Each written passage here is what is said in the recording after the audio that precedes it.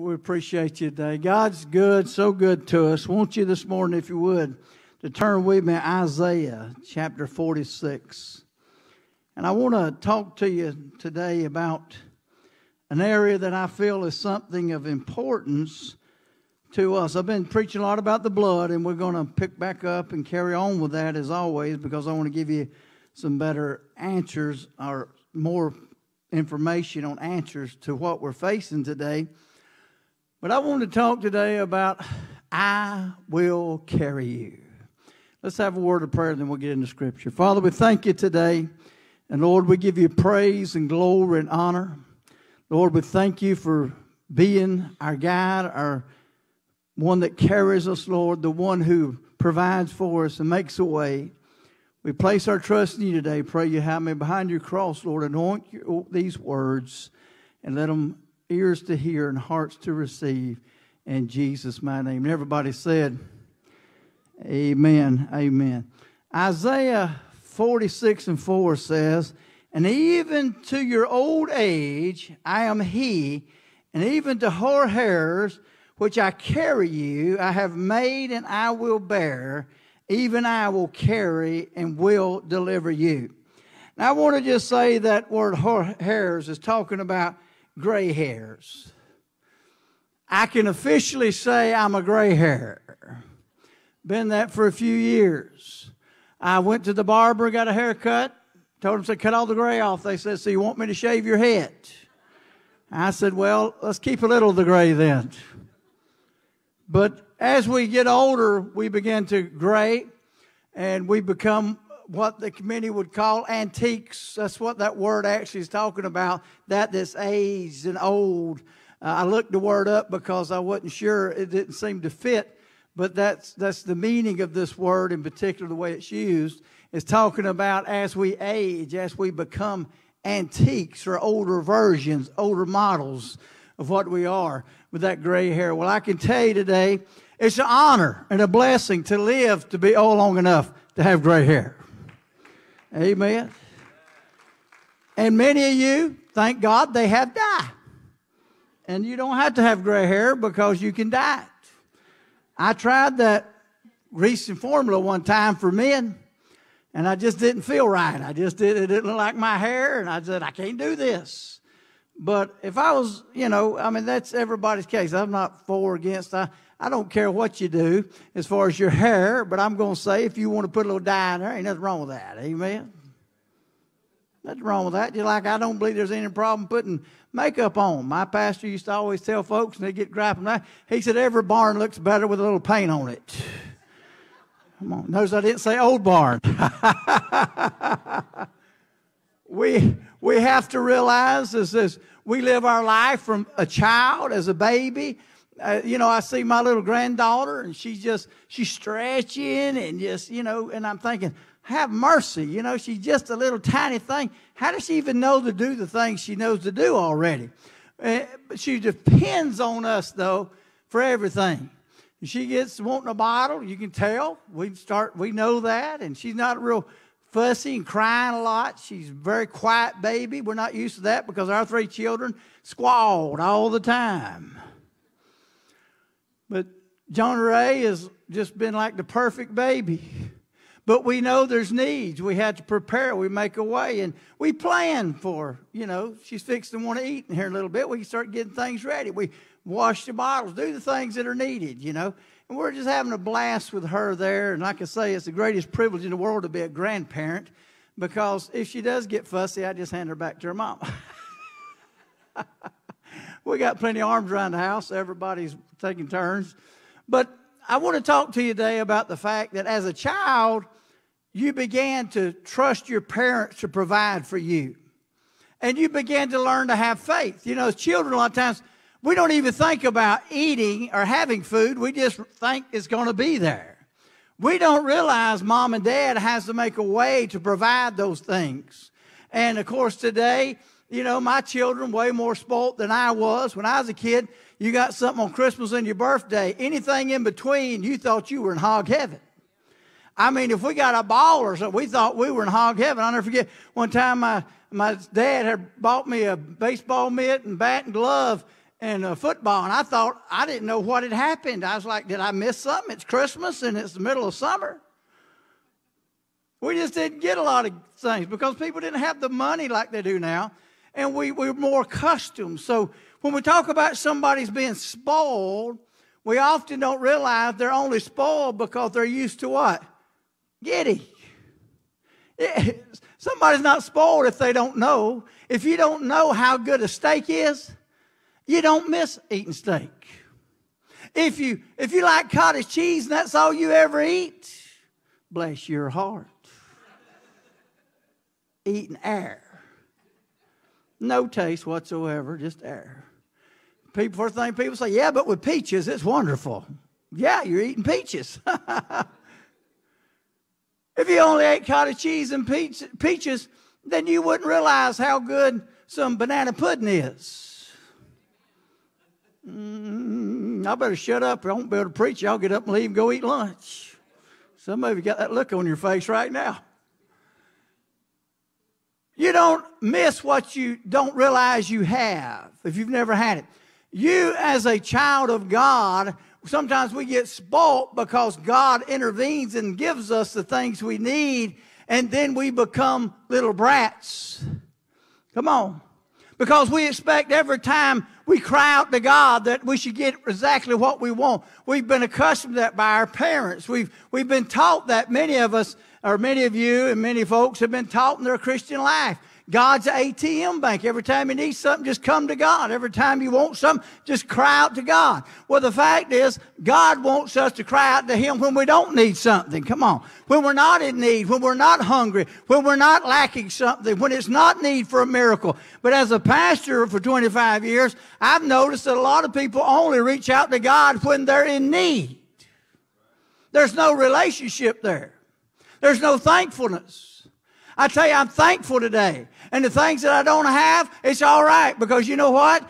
I'm not used to having those things. Come on. I don't have to be spoiled. I don't want to be spoiled. I want to be somebody who's grateful for everything that God gives me. And anytime you begin to be ungrateful, you should stop and realize you could be in a worse place than you are right now. God provides, God makes a way, and as you live your life for God, the Lord wants to continue to increase your faith. And as your faith grows, guess what? God can do more in your life. Many times, the lack of faith to believe that God's going to intervene will cause you to be afraid to do what God has called you to do or is moving in your situation. The more difficult situation, the more you need God, so that means you must be dependent on Him.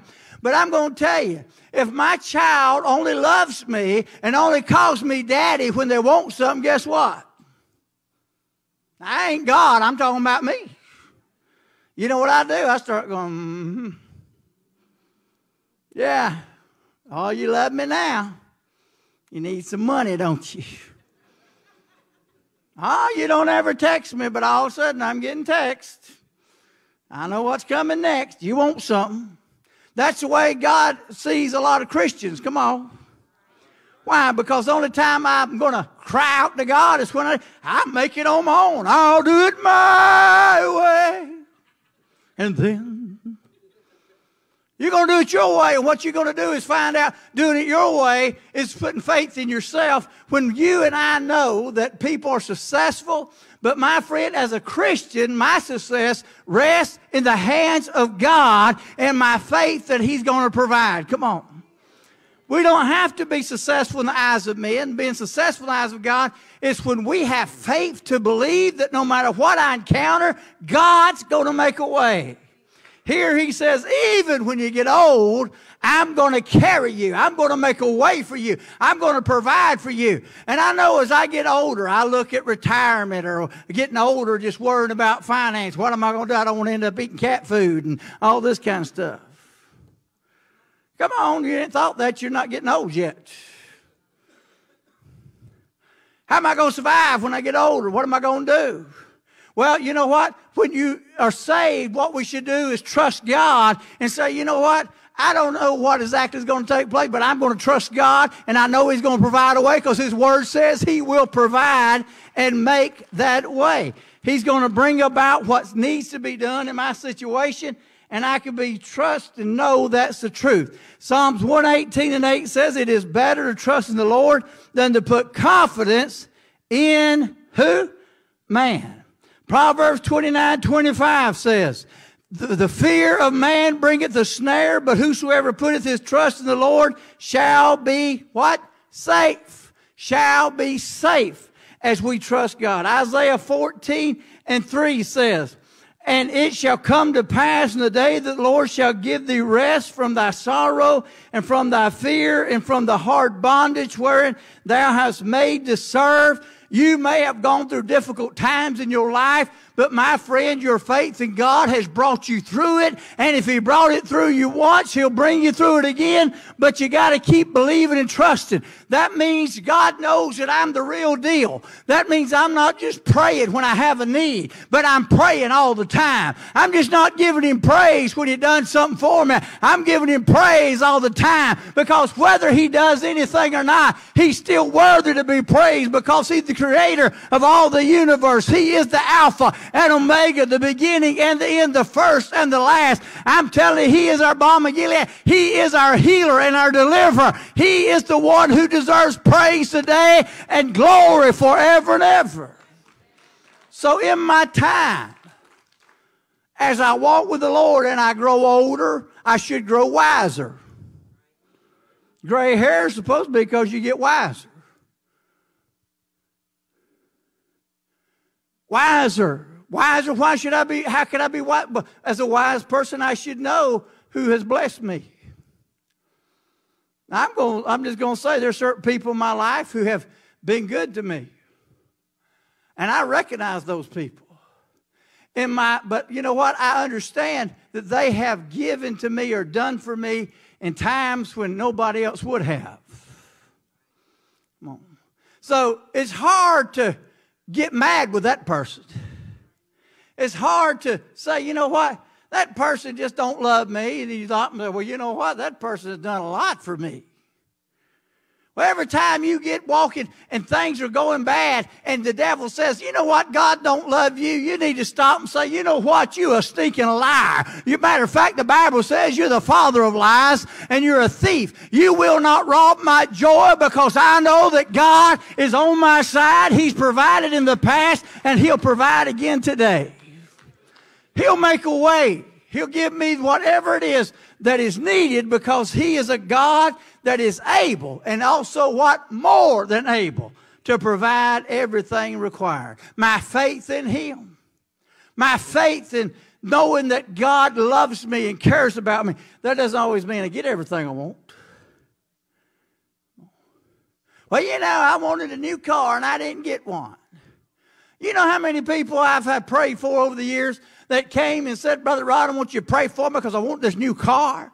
And I need this car. I want to pray with me, agree with me, brother. I said, all right, let's pray, Lord. Bless them. Help them, you know, give them whatever it is, Lord, and ask you just to move on their behalf. And then 6 months later, they come back, Brother Mitchem, I want you to pray with me. I said, what do you want me to pray about? I want you to pray that I can sell that car.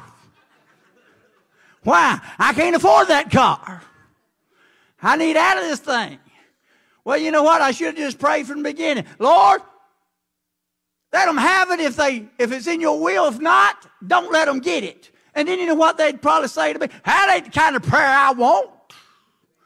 But brother, you as a child of God should always want the will of God in everything that you do. Whether it's buying a car, buying a house, buying a pair of shoes.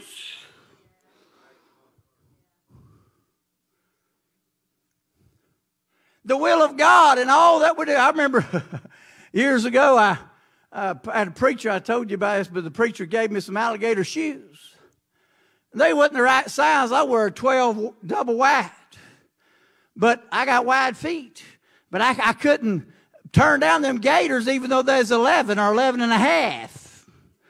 I stretched my foot in them gators and I wore them anyway. He said, you won't ever have to do nothing but put a pair of soles on them shoes. You know what I did? I busted a hole in the side of them shoes because I walk on the side of my feet. I did have holes in the bottom and I would get my socks wet. But brother, when people look at them gators, they thought I was rolling in the dough. Come on. had them alligators, I had a big old Brom Cadillac my mama was getting rid of, and I bought that thing. It was like riding down the road on a sofa. Stretch your arm out across that seat. Y'all remember how them seats used to be?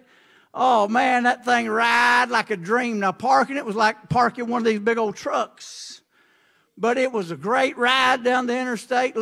I mean, folks thought, man, that young preacher's doing good. He's driving that big old Cadillac, got them alligator shoes on. And guess what I was doing? I was making $100 a week pastoring the church, living in the Sunday school room, and having to fight roaches every night when I went to bed.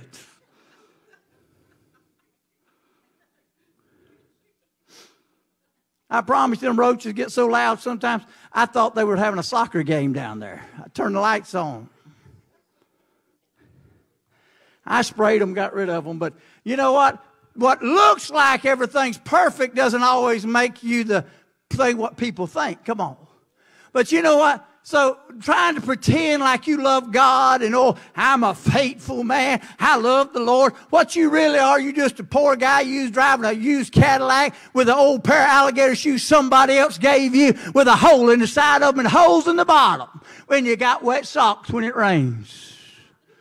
Every time it rains, you feel bad, you get mad, you bully grub, you talk about God. Oh, God, where are you? I'm telling you, He's right where He's always been, on the throne of glory, and He is there to do a miracle for you and to work on your behalf. But you have to be willing to say, you know what, I'm not going to be a part-time man of God. I'm not going to be a part-time woman of God. I'm going to stand believing no matter what that God is in control, and I'm going to believe Him even when it looks impossible, that God is going to make a way. And when the world says you're a fool, I say, so do they say that about Elijah. But I can tell you what, God brought the fire. Hallelujah. I can tell you they said that about Shadrach, Meshach, and Abednego. But God delivered them out of that fiery furnace. I can say they said that about Daniel, but He brought him out of that lion's den. God will bring you through whatever you're facing, but you must be faithful to continue to give Him praise in the good times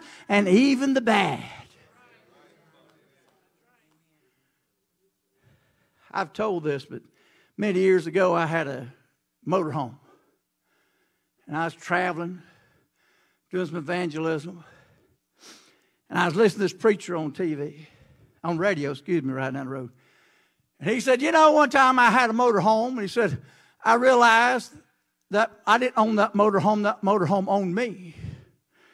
I was like, what does he mean? He said, it cost so much to keep that motorhome. He said, every time I turned around, it was so expensive, I was so glad to get rid of it.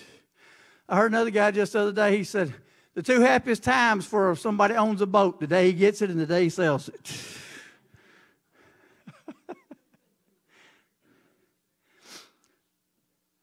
And I got that motorhome. I was going back to Florida to do some preaching.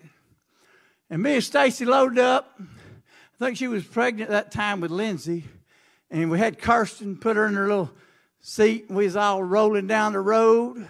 And I was going down that road. And I used to be a truck driver, so I'm hammering down. You know, most motorhomes are barely going, not me. I got it go. We're going down that country road. Go around the curve. Stacy said, you better slow this thing down. In just a little while, I told her, don't worry about it. I got this woman. I didn't say woman because she would have taken me out right then. I got this, babe. And she said, I got you, babe. That's a whole different deal there. So, some of you will get that after lunch. So, we're going down the road, all of a sudden, I'm flying down the road, come around the curve, front tire right under me blows out. Boom! All of a sudden, that motorhome goes to the left side of the road, and I pull it back to the right, and we had just passed some log trucks. I'm telling you, it was a miracle of God that we did not die that day on that road, but God allowed, even though that tire blew out, He didn't let it blow out when them log trucks were right there in that left lane. We called somebody, they come out, and they fixed us where we could limp into a tire place down in Beaumont. We hadn't even got very far. We was living up around like Livingston at the time. And I was like, man, I need to get this tire fixed. I promise you. The man was standing there talking to me, And as he was telling me they got that tire fixed, another tire blew out on that motorhome. No, that ain't the end of the story. They kept blowing out. I almost had to replace every tire on the motorhome, and I can tell you something. I'm just about to lose it. I'm about to lose it. God, how can I afford this? We ain't going to have gas to get there now. I got to buy these tires. I didn't have no credit card. If I didn't have anything on it, but owed. So I might have paid the cash I had in my pocket. Nothing. But you know what? Then we had to stop and realize, well, God spared us from running into those log trucks. What if there was a great wreck down the road we didn't know about, but God held us back until it was time for us to roll? And I began to have a better perspective and say, you know what? Thank you, Lord. And you know what, Lord? I needed to buy them tires anyway. Come on. Should have bought them before we went on the trip. But I thank you that you made and prepared and gave us the opportunity and saved us from potentially maybe being in a wreck. How many times do you leave the house and you get up early but you're still late? And you get mad. I don't know how many people pass sometime early in the morning, they'll be late for work, and it's like they come blowing by and they're mad, and you see, and you're like, well, you should have got up earlier. It ain't my fault you're late for work. You done that to yourself. Come on. But what happens is that person, we need to realize that God, sometimes when you in situations, God protects you and keeps you. And quit always being the first to complain. Sometimes be the first one to praise. Come on. The first one to say, you know what, glory to God. I don't care what it looks like. I don't care what other people think. I thank God in the middle of this situation, right in the middle of this storm. Praise be to God. Glory and honor to Jesus. And I can tell you the Bible says the devil, if you resist him, will have to flee. The only person trying to get you to doubt God is the devil. And anybody he uses to try to convince you to doubt God is being used by who? The devil. So you have to be willing to say, you know what? That's not coming from God. God doesn't condemn. God convicts.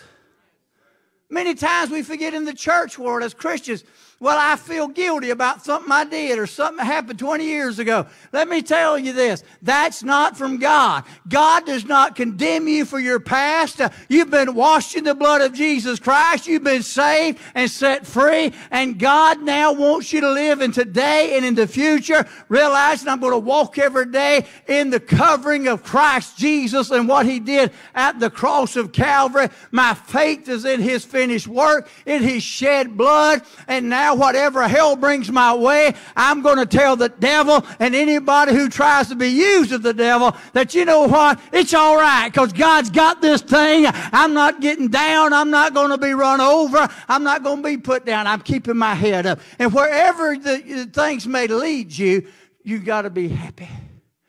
It's like when I told my mama God called me to come to Houston, build church. She said, why you got to go to Houston? That's so far away. Can't you build one in Alabama, Florida, closer to me? I said, Mama, just thank God He didn't call me to India.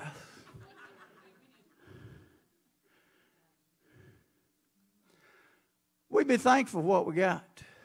Thankful for the blessings that God gives us. Thankful for where God puts us at times. Because we may not understand what God is doing, but we have to say, you know what? Whatever it is. Some of it may be caused by our own doing. Some of it may be caused by other people's doing. But we have to say it's okay. God knows, and God's going to bring me through this.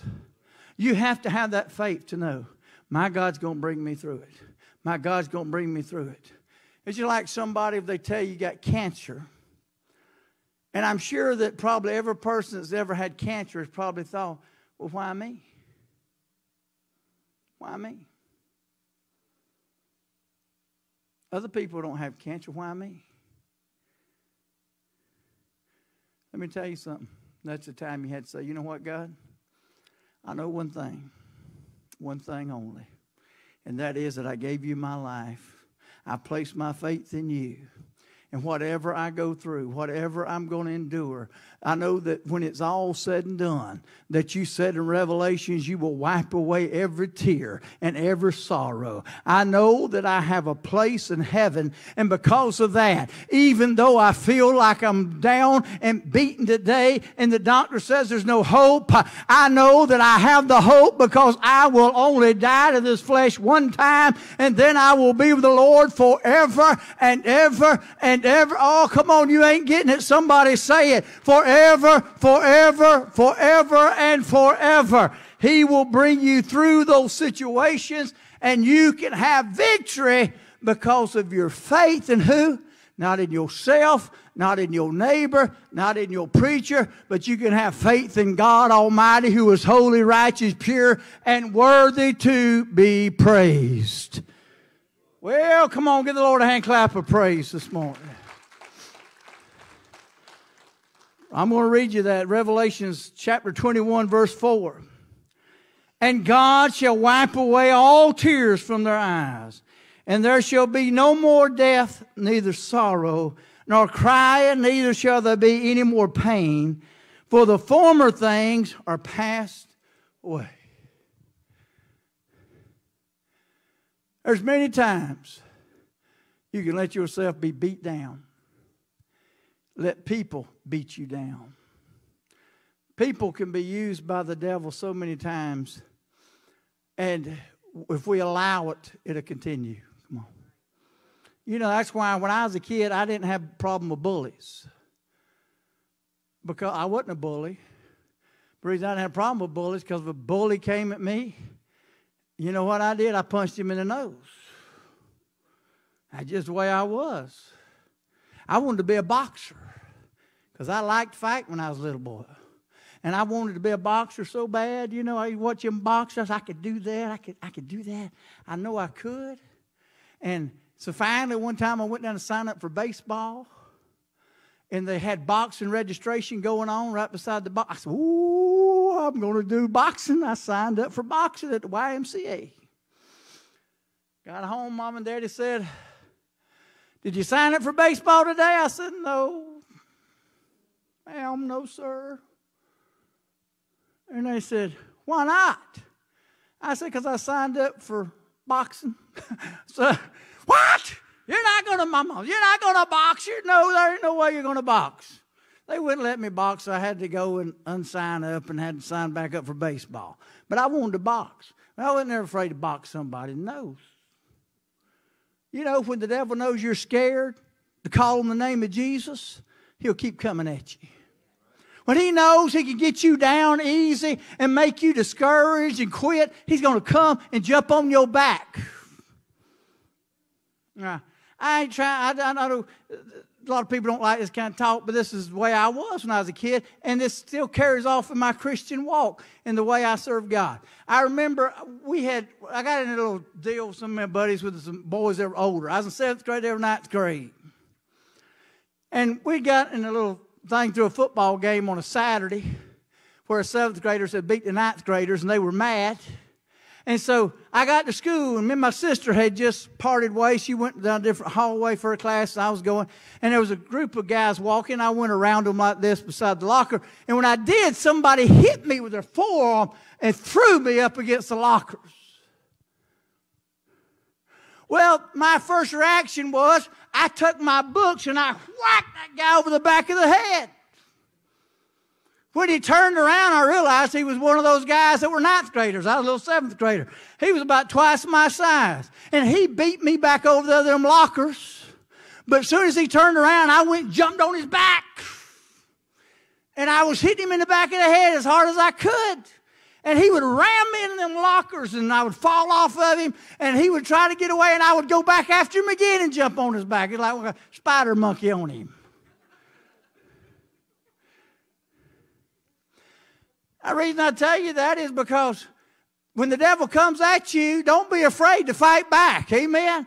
You ain't got to swing punches. You don't have to do any of that. But what you do is you say, in the name of Jesus Christ, and by his power and by his authority, I come against you, devil, in the name of Jesus, the name above all names that every devil trembles at. And you have victory through whatever you're facing. And you say, my God's going to bring me through. Hallelujah. And the devil comes to you, I rebuke you, devil, in the name of Jesus. I can tell you how many times over 25 years of ministry, it's a joke among preachers that every preacher resigns every Monday and decides to stay where he's at on Tuesday. Why? Because people didn't amen enough. Come on. People didn't say good sermon. Or maybe some people got ugly with you and mad with you. You never know. I tell you, some of the ugliest people you ever meet is in church. I don't mean visually ugly. Their spirits can be ugly. But I can say this. What has kept me over the years is I just continue to say, you know what? I know my God's bigger than all that foolishness. Come on. My God's bigger than all the things that are coming against me. And I'm going to keep walking. And that's where every one of you should be. When somebody is letting themselves be attacked by hell, all they do is become a discouragement, what? To others. But when you're an encouragement means you do what? You put your faith in Christ and you never waver. Now, who is God going to be able to bless or use more? One that wavers every time the sea tossed, come on. Or somebody who holds on. When we was, first boat I ever owned with my children, we bought this little old boat. I was up preaching in somewhere up in Texas, and I bought a boat and brought it back. And it had one of them walk-through glass deals where the glass opens up and there's a little sitting area up front. And it was an old 1970-something boat, but I was proud of it. But it'd stall out there once in a while and you couldn't get the crank back up. You know, but one day we decided we're going to go on the lake and we're going to get out there and break the kids. So we got down here right on 90 here. And we was on the north side of the 1960, we was right on the north side and we let in right there at the marina. And we're putting along that little old boat and we go under the bridge and to the south side of it. And when we did, there was waves, I promise you, 4 or 5 foot high coming. And all of a sudden, Chase was sitting at the front looking back at me. The wave came over his little head and washed him to the back of the boat. I'm going to tell you, I panicked. I thought we was going down. My kids were washing around the boat. The waves were crashing. I'm turning and I'm thinking, oh, God, don't let this thing stall out. Don't let this thing stall out now. And I got it back over there into the calm water. And we call that our deadliest catch moment. And I asked them, I said, what do y'all want to do now? They said, we want to go home. I want to go home. Well, that's what the devil wants you to do. Come on. Now, I had no sense because it was my kids involved. You know what I did? I went load the boat up and we went home. But in life, just because you hit some 4 or 5 footers or 12 footers or 40 footers or 50 footers or 60 footers, you can't just give up. When you're out in the storm, you got to stay afloat. Come on. You got to keep going and you got to keep fighting and you got to believe that God on the other side of that storm is peace, and you know there always is. A hurricane is massive. If it is, it's only so big. Your trial, your tribulation is only going to be so big. Your time that you're going through difficulty is only going to be so big. But you remember God's still above those clouds and He's at the other side of that storm. And He's going to bring you through and you will have victory. Why? Because God has provided the victory for you. Amen. Hallelujah. Give the Lord a hand clap of praise as you stand this morning, would you? Praise God, praise God. I wonder how many of you say today, you know what? I'm not going to let the devil beat me down. I'm not going to let the devil keep me from having the victory that I know God has for me. I'm going to walk faithful. I'm going to continue to press forward. I'm holding my faith in God. No matter what everybody else does, I'm keeping my faith in God. I'm going to keep my faith in God.